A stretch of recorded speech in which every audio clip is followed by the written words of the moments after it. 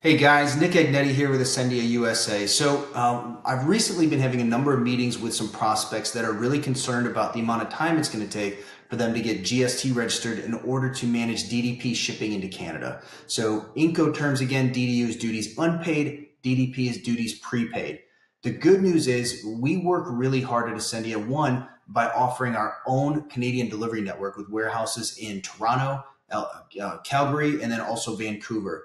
Further, we also manage the duty and tax remittance at the time of customs clearance and then bill our customers back for that in order for them to not have to spend the time getting GST registered or managing that process directly.